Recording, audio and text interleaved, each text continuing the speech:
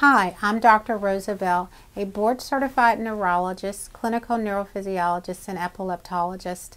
We are showing you an unprecedented process of viewing and assessing brain waves in real time and speaking with both the person that brain waves are being assessed and the technician that placed the electrode cap.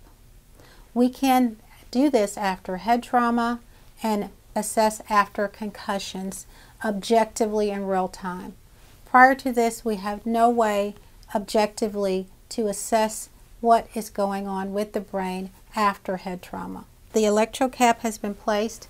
We can now send these brain waves remotely, and they can be viewed anywhere in the world on any type of handheld or computer device.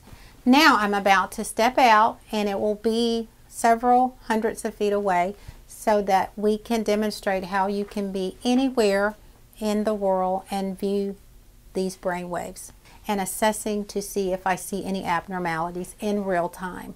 Now we are in a remote location and we are viewing the patient or the subject remotely, and I am talking to the technician and the person that is having the brain waves assessed in real time.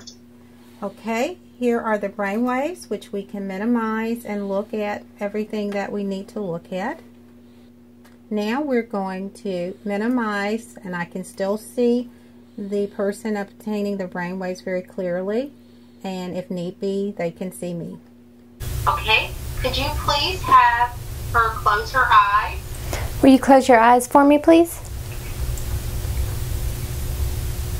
Now I'm looking at reactivity of the brain to the eye closure, which very often after concussion we will see changes that suggest that the brain has been stunned.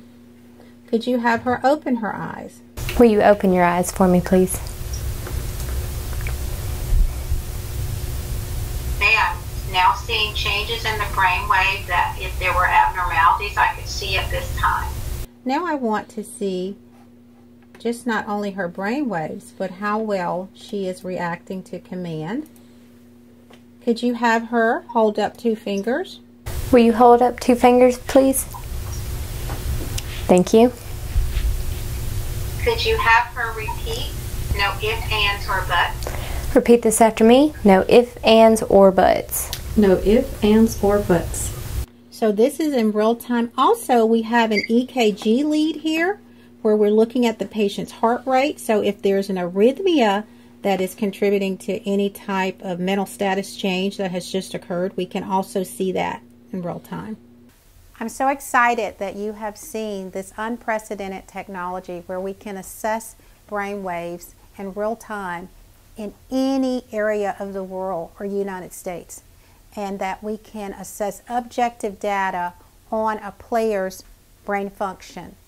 I have worked over 3 years to perfect this system to monitor the brain waves remotely in real time. We can also save this data, and we can also upload the data in real time to the cloud for later viewing.